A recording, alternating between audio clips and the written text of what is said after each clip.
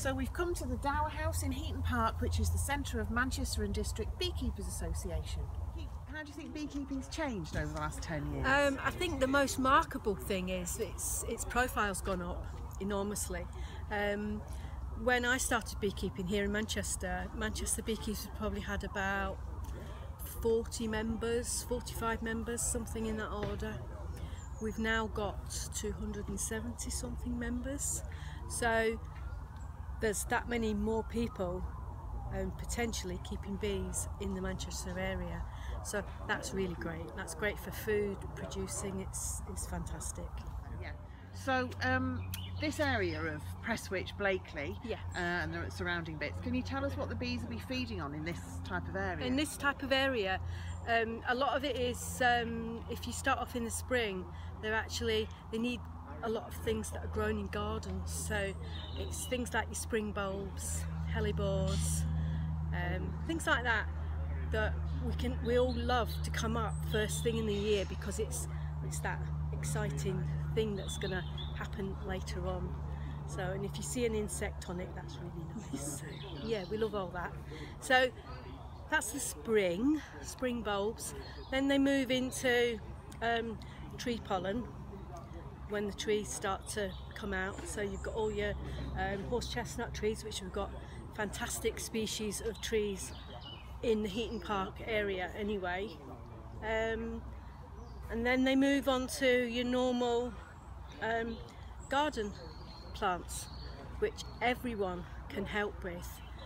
We can all plant a little bit of something. They love buddleia, they love lavender, borage is a fantastic plant. So the feeding on that, then when you start to get through to later on in the summer, about this sort of time, and at the moment we're in mid-August, so they're in this area.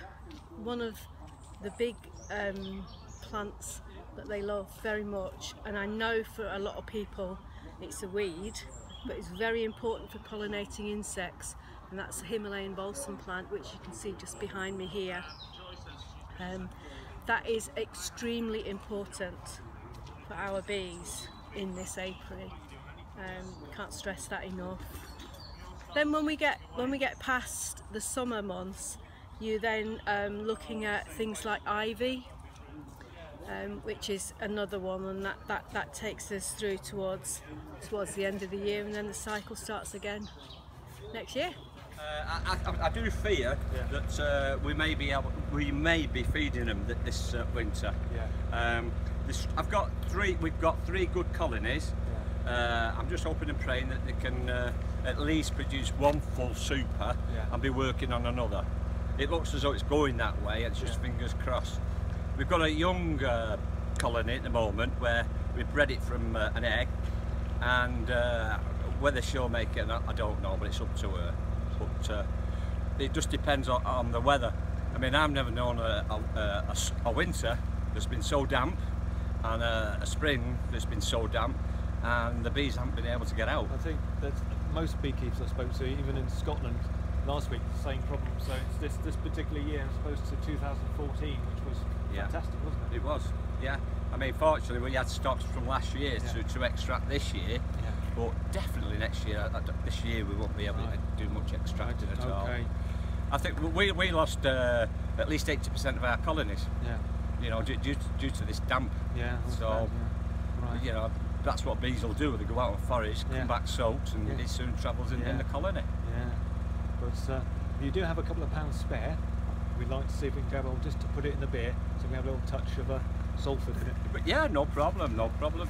Right. What do you want us to donate? Do you want holy water? Or honey from your hives, just a couple of pounds, with all the goodness of Kersal Vale. Well, it'd be predominantly balsam. That's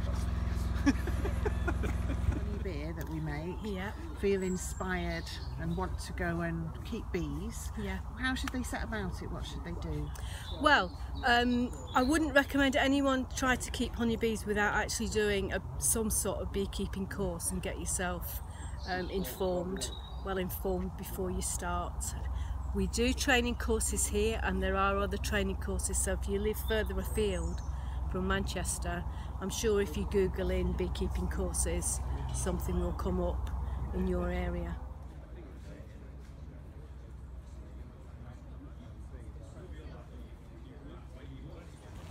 Okay, so that's how we left the hives. That's how we left the hives last week. If you remember, we had a question mark over D4. They looked really poorly, not very well at all, and I suspected it might be paralysis virus. And we've had Ian have a look at it, and it is indeed paralysis virus. So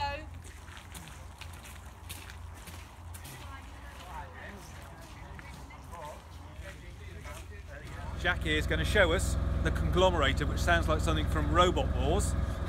Well, it sort of is, really. Yeah, and how you make this particular drink from it. So follow us here. It's a bit noisy. Basically, what you've got a stainless steel box. You put your frames in there. I've got 2 sources of heat, 4 heaters at the back and 1 steamer at the front. It melts down into the middle, comes out at the front, and from that we'll show you what happens. We just walk over to the table. Basically what we've done, we've rendered them frames that have been extracted down, and this is the honey water that has come from the conglomerator. This is wax, which I'll scoop off, and that could be reformulated. And what I would do with the honey water, I will strain that through a muslin bag, and then I will put that into a pan. I'd heat it to about 105 degrees C and leave it at that temperature for 2 whole minutes. Then I would put that solution into a fermenting bin that's got 4 gallons of cold water round about 15 degrees C. Now that will cool that, and then I would just mix it up, and then you've got to use champagne yeast on it, and that will convert the sugars in that honey water into alcohol. Now, to have mead called mead, you've got to let that ferment for 17 years. I ain't going to live 17 years, so what we'll do, we'll just make beer with it after about 3 months. That should be decent, and a decent pint then. Right, we'll just need to try that sometime. Well, we'll do, yeah. Right. Hope it tastes nice. Remember, children, don't try this at home.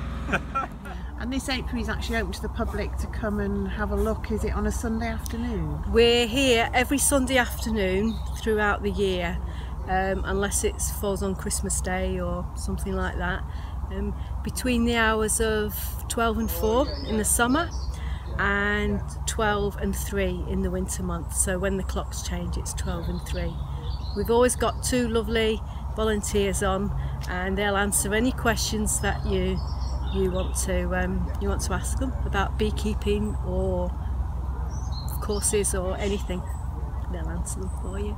Great, thank you. So we've just come away with 4 pounds of honey from the Dower House, which is the first contribution to the Manchester honey beer.